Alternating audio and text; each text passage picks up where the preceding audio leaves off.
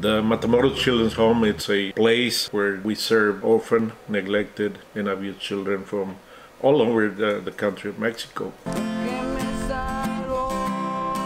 The home not only provides a place to live, but a family as well, and the opportunity for all these kids to go to school and make a profession. But above all that, the goal of this place, of this ministry, is that all the children that come here can hear about Jesus Christ. Gloria a Dios en las alturas y en la tierra, paz a los que gozan de su buena voluntad. Él es la imagen del Dios invisible, el primogénito de toda la creación, porque en Él fueron creadas todas las cosas, las que hay en los cielos y las que hay en la tierra, visibles e invisibles, sean tronos, sean dominios, sean principados, sean potestades. Todo fue creado por medio de Él y para Él. Colosenses 1:15-16. Churches that come and help, they get involved not only on construction, but they get involved in Bible schools.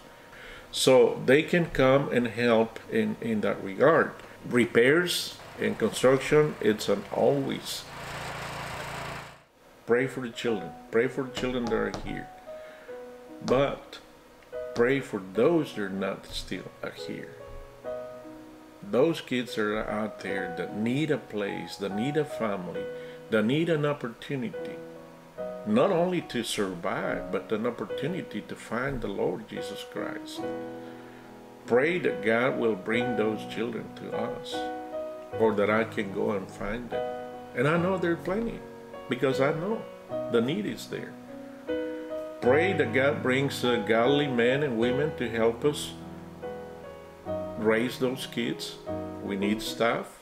We need godly people that can work 24/7.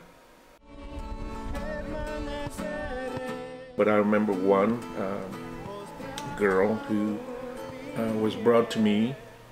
She was unconscious. She was in a very bad physical situation. She was raped. I took her to the hospital, and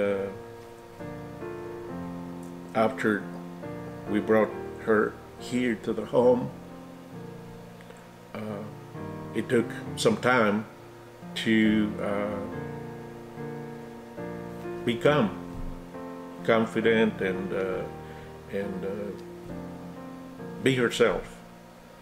And one day, after she invited the Lord Jesus Christ into her heart, she came to our house and she said, "I've forgiven."